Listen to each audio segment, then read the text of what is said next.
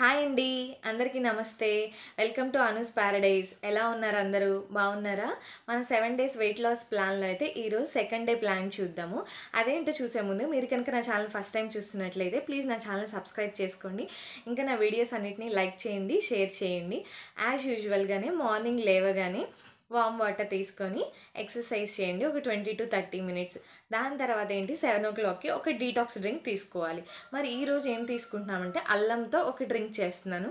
దాన్ని టీ అనొచ్చు, వాటర్ అనొచ్చు ఏదైనా. సో అల్లంతో ఈరోజు చేస్తున్నాను అనమాట.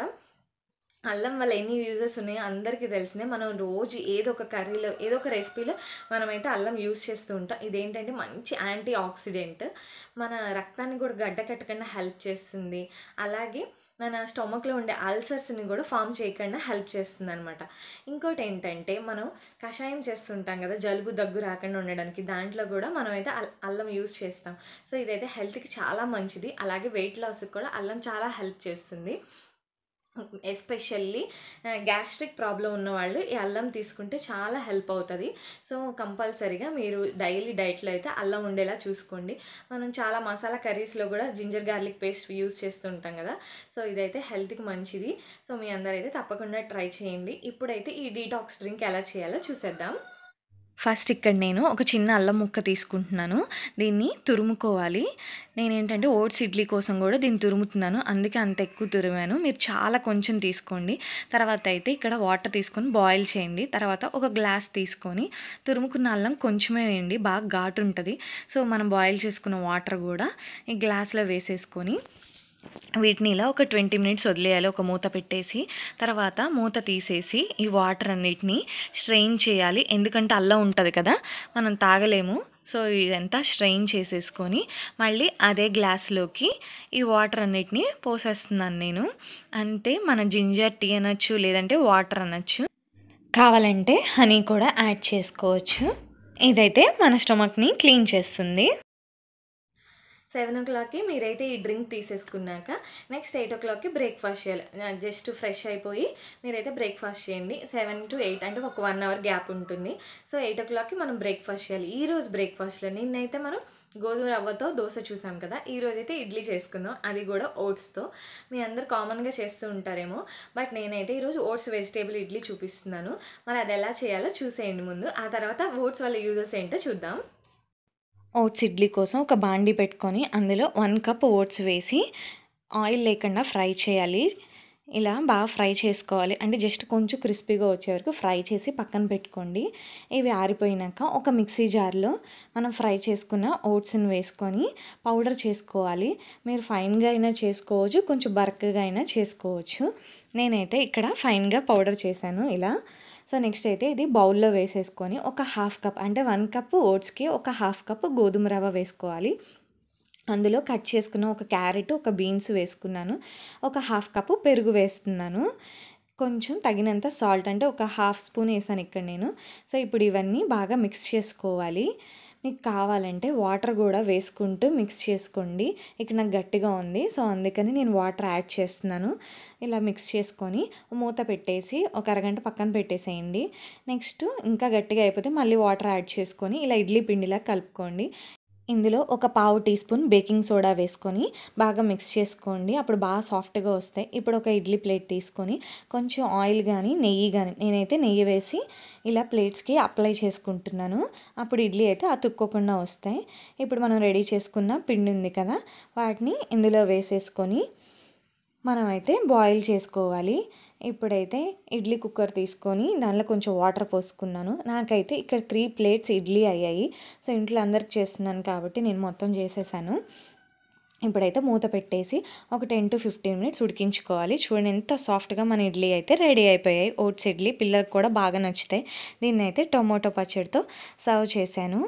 సో ఇప్పుడు ఈ టమాటో పచ్చడి ఎలా చేయాలో కూడా చూద్దాం. ఇక్కడ నేను ఒక 8 చిన్న టమోటాలు తీసుకున్నాను. వీటినైతే ఇలా పెద్ద ముక్కలుగా కట్ చేసుకోండి. తర్వాత ఒక కుక్కర్ తీసుకొని మనం కట్ చేసి పెట్టుకున్న టమోటాలను వేసుకోవాలి. ఒక 4-5 పచ్చిమిర్చిని కూడా ఇలా ముక్కలుగా కట్ చేసుకొని వేసుకొని అందులో కొంచెం వాటర్ వేసుకొని ఇప్పుడైతే దీని మీద మూత పెట్టేసి మనం ఒక 3 విజిల్స్ వచ్చే వరకు ఉడికించుకోవాలి. చూడండి ఇప్పుడైతే ఉడికిపోయాయి. మూత తీసి చూస్తే ఇలా మంచిగా బాయిల్ అయిపోయాయి. వీటినైతే చల్లారినాక ఇలా ఒక మిక్సీ జార్‌లో వేసుకొని, అందులో ఒక హాఫ్ స్పూన్ జీలకర్ర వేసుకోండి. ఒక 6, 7 వెల్లుల్లి రెబ్బలు కూడా వేసుకోవాలి. నెక్స్ట్ తగినంత సాల్ట్ వేసుకొని, దీన్ని ఒకసారి బాగా మెత్తగా పేస్ట్ చేసుకోవాలి. చూడండి ఇలా స్మూత్ పేస్ట్ లాగా అయిపోవాలి. ఇందులో కట్ చేసుకున్న కొత్తిమీర కూడా వేసుకొని కలుపుకోండి. అంతే, మన టమాటో చట్నీ అయితే రెడీ అయిపోయింది. కావాలంటే తాలింపు కూడా వేసుకోవచ్చు. మళ్ళీ తాలింపు వేయాలంటే ఆయిల్ కావాలి కదా! సో, ఎందుకులే అవాయిడ్ చేద్దామని వేయలేదు. వేయపోయినా కూడా చాలా బావుంటుంది. చూసారు కదా, మరి oats idli with tomato chutney. నేను ఆనియన్ చట్నీ చూపించాను, ఈరోజు అయితే టొమాటో చట్నీ చూపించాను. ఈ 2 రకాల చట్నీలు మీరు చేసి పెట్టుకుంటే ఈ 1 వీక్ అంతా నేను ఏదైతే బ్రేక్ఫాస్ట్ చూపిస్తానో దాంట్లో హ్యాపీగా తీసుకోవచ్చు అనమాట. మరి అందరూ ఓట్స్ తీసుకోమంటారు కదా, కొంతమంది అయితే పాలల్లో తీసుకుంటారు, కొంతమందికి అయితే అలా నచ్చదు. అలాంటి వాళ్ళు ఇలాంటి రెసిపీస్ ట్రై చేయండి, మీరు హ్యాపీగా తీసుకోవచ్చు. మరి ఈ ఓట్స్ వల్ల యూజెస్ ఏంటో చూద్దాం ఇప్పుడు. ఓట్స్ అనేది వెయిట్ లాస్కి best food. So weight loss చేసేవాళ్ళు కంపల్సరీగా అయితే ఓట్స్ తీసుకోండి. ఎందుకంటే ఇందులో ఉండే బీటా గ్లూకాన్ అనే ఫైబర్ బ్యాడ్ కొలెస్ట్రాల్ని తగ్గిస్తుంది. సో దానివల్ల అయితే మనం ఫాస్ట్గా వెయిట్ లాస్ అవుతాం. ఇందులో ఏంటంటే చాలా మంచి ప్రోటీన్ ఉంటుంది. మెయిన్ ఎస్పెషల్లీ ఏంటంటే హై బీపీ ఉన్న వాళ్ళకి, షుగర్ ఉన్న వాళ్ళకి ఇది చాలా హెల్ప్ చేస్తుంది. సో అలాంటి వాళ్ళు కూడా ఓట్స్ తీసుకోవచ్చు. ఇది మన హెల్త్కే కాదు, బ్యూటీకి కూడా చాలా మంచిది. మనం ఈ ఓట్స్ తీసుకోవడం వల్ల ఏంటంటే మన స్కిన్ అయితే స్మూత్గా అవుతుంది. ఇంకొక స్పెషాలిటీ ఏంటంటే ఇందులో ఉండే యాంటీ ఆక్సిడెంట్స్ ఫ్రీ రాడికల్స్ మీద ఫైట్ చేస్తాయి. సో ఇన్ని బెనిఫిట్స్ ఉన్నాయి కాబట్టి వెయిట్ లాస్కే కాదు మన హెల్త్కి కూడా చాలా మంచిది ఓట్స్ తీసుకోవడం వల్ల. అందుకనే ఈరోజైతే నేను ఓట్స్ ఇడ్లీ చూపించాను. సో మన బ్రేక్ఫాస్ట్ అయిపోయింది కదా. సో 10 or 11 మళ్ళీ మనకు ఆకలేస్తుంది. అన్నట్టు మర్చిపోయాను, మీరైతే 2 ఇడ్లీనే తీసుకోవాలి విత్ టొమాటో చట్నీ. నేనైతే ఒక్క దోశ తీసుకోవాలని చెప్పాను కదా, ఇవాళైతే 2 ఇడ్లీ తీసుకోండి. నెక్స్ట్ ఏంటంటే 11 మీరైతే బటర్ మిల్క్ తీసుకోండి. బటర్ మిల్క్ అయితే చాలా హెల్దీ. మీ ఆల్రెడీ అందరికీ తెలిసిందే, బటర్ మిల్క్ చాలా పల్చగా తీసుకోవాలి. పెరుగు తీసుకున్నా కూడా హెల్దీయే, కానీ మజ్జిగ ఇంకా హెల్దీ అనమాట. కానీ పల్చగా తీసుకోండి, అప్పుడే ఇదైతే వేడిని తగ్గిస్తుంది. మనందరికీ తెలిసిన విషయం ఏంటంటే పాలల్లో కాల్షియం ఉంటుంది. సో ఇందులో కూడా కాల్షియం ఉంటుంది అనమాట. మన బాడీలో ఉన్న హీట్ని తగ్గిస్తుంది, అలాగే మన హెల్త్కి కూడా చాలా మంచిది. మీరు మాత్రం మర్చిపోకుండా పల్చడి మజ్జిగ మాత్రమే తీసుకోండి. సో 11 మీరైతే ఒక గ్లాస్ మజ్జిగ తీసుకోండి. దాంట్లో అయితే కొంచెం జీలకర్ర పొడి కూడా యాడ్ చేసుకుంటే ఇంకా మంచిది. మీకు కావాలంటే అందులోనే జింజర్ ఇంకా కొత్తిమీర ఏది కావాలంటే అది వేసుకోవచ్చు. ఈరోజు ఏంటంటే మీరు లంచ్లో రైస్ లేదు, సలాడ్ తీసుకోండి. మీకు ఏ వెజిటేబుల్స్ ఉంటే అవి తీసుకోండి. నేనైతే ఇక్కడ కీరా, టొమాటో ఇంకా క్యారెట్ తీసుకున్నాను. మీకు ఏ వెజిటేబుల్స్ ఇష్టం ఉన్నా అవి తీసుకోవచ్చు. దీంతో పాటు మీరు కనుక కార్న్ ఉంటుంది కదా, కార్న్ పారిజ్ కూడా తీసుకోవచ్చు, అది కూడా చాలా మంచిది. లేదంటే అది మీకు కార్న్ దొరకలేదంటే 2 పుల్కాస్ తీసుకోండి విత్ రైతా. అంటే పెరుగులోనే మీరు మంచిగా టమోటా, క్యారెట్ వేసుకొని రైతా ప్రిపేర్ చేసుకొని దాంతో కూడా తీసుకోవచ్చు. సింపుల్గా ఈరోజు లంచ్ అయితే అయిపోతుంది. మరి ఇప్పుడు ఈ సలాడ్ ఎలా చేయాలో చూద్దాం. ఇక్కడైతే నేను 3 వెజిటేబుల్స్ తీసుకుంటున్నాను. క్యారెట్, టమోటో, కీరదోసకాయ ఇలా చక్రాలుగా కట్ చేసుకొని దాని మీద అయితే మిరియాల పొడి వేసుకున్నాను. నేనైతే ఆల్రెడీ చెప్పా కదా, డైట్లో మనం మిరియాలు, పచ్చిమిర్చి యూస్ చేస్తే మంచిదని. ఇలా ఫ్రెష్గా పౌడర్ చేసుకుని మిరియాల పొడి వేసుకుంటే ఇంకా టేస్టీగా ఉంటుంది. దాని మీద అయితే కొంచెం కొత్తిమీర వేశాను. ఇది గార్నిష్కే కాదు, హెల్త్కి కూడా చాలా మంచిది. సో నెక్స్ట్ అయితే దీన్ని నిమ్మకాయ వేసుకొని తినండి. అంతే, చాలా అంటే చాలా టేస్టీగా ఉంటుంది. చూసారు కదా, సలాడ్ చాలా ఈజీ అనమాట. వీటి వల్ల యూజెస్ అందరికీ తెలిసిందే. సో కీరదోసకాయలు ఏంటంటే 95% వాటర్ ఉండడం వల్ల ఇది సమ్మర్లో బెస్ట్ ఫుడ్ అనమాట. సో మీరు సమ్మర్లో ఎలా అయినా తీసుకోవచ్చు, డైరెక్ట్గా అయినా, జ్యూసెస్ అయినా, ఎలా అయినా ఈ కీరదోసకాయని అయితే తీసుకోండి. ఇది వెయిట్ లాస్కి చాలా మంచిది. అంతేకాదు మన కిడ్నీని క్లీన్ చేసి ఏమైనా స్టోన్స్ ఉంటే వాటిని కూడా బయటికి పంపిస్తుంది. ఇంకొక మెయిన్ స్పెషాలిటీ ఏంటంటే ఇది క్యాన్సర్తో ఫైట్ చేస్తుంది. ఇందులో మెయిన్గా మెగ్నీషియం ఉంటుంది, అంతేకాదు మంచి ఫైబర్ కూడా ఉంటుంది. ఇది మన హెడేక్ని కూడా తగ్గిస్తుంది అనమాట. సో ఇన్ని బెనిఫిట్స్ ఉన్నాయి కాబట్టి కీరదోసకాయని అయితే ఈరోజు నేను లంచ్లో చూపించాను.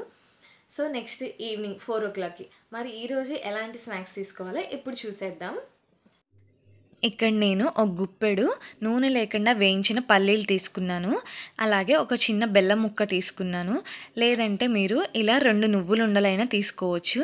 లేదంటే పప్పు ఉండలు అంటారు కదా పల్లీలతో చేసేవి, అవైనా తీసుకోవచ్చు. నూనె లేకుండానే ఫ్రై చేయండి. అంతే, మన స్నాక్స్ అయితే ఇవే ఈరోజు.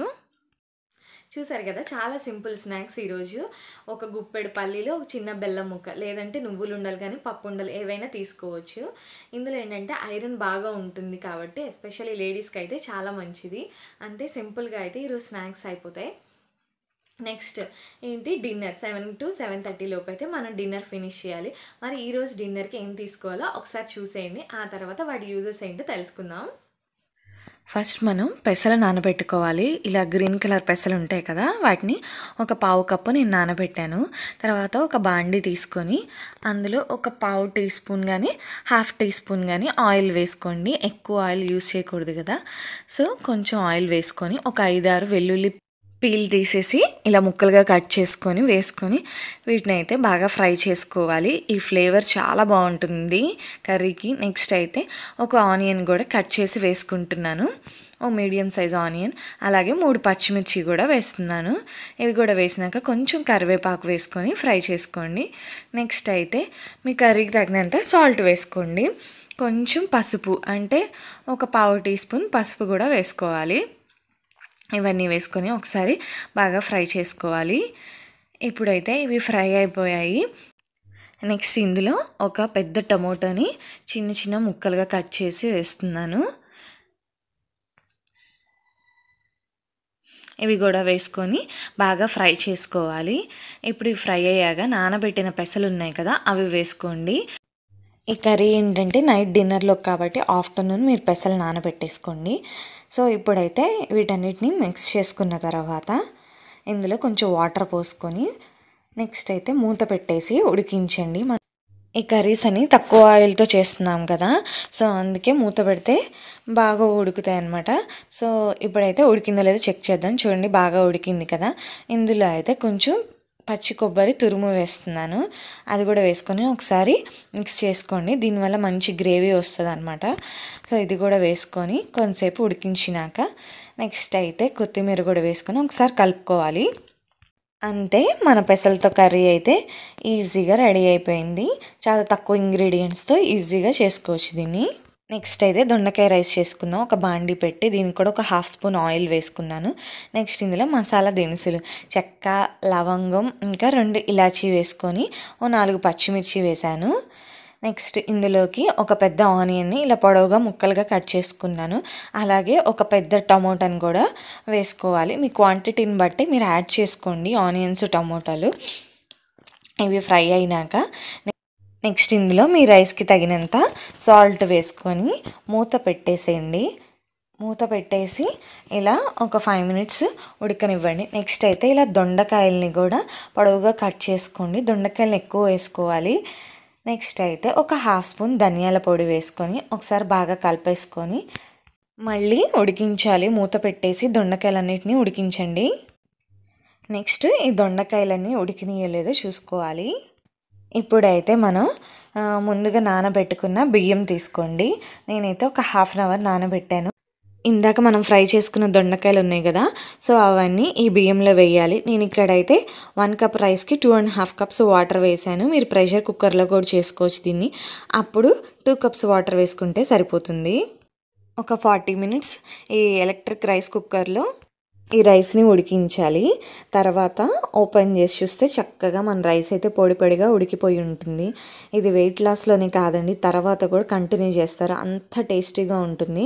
కాకపోతే మీరు గుర్తుపెట్టుకోవాల్సింది ఏంటంటే దొండకాయలు ఎక్కువ తీసుకోవాలి, రైస్ తక్కువ తీసుకోవాలి. చూడండి, చిన్న బౌల్తో రైస్ తీసుకున్నాను. సో మీరైతే డబుల్ ద క్వాంటిటీ అయితే కర్రీ తీసుకోవాలి. చూడండి, కర్రీ ఎంత ఉందో రైస్ ఎంత ఉందో, సో ఇంతే క్వాంటిటీలో మీరు తీసుకోండి. నిమ్మకాయతో సర్వ్ చేసుకుని చాలా అంటే చాలా టేస్టీగా ఉంటుంది. అంతే, మన దొండకాయ రైస్ పెసల్ కర్రీ అయితే రెడీ అయిపోయింది. చూసారు కదా, చాలా సింపుల్ అండ్ టేస్టీ రెసిపీ దొండకాయ రైస్ విత్ పెసలతో కర్రీ. చాలా ఈజీగా చేసుకోవచ్చు.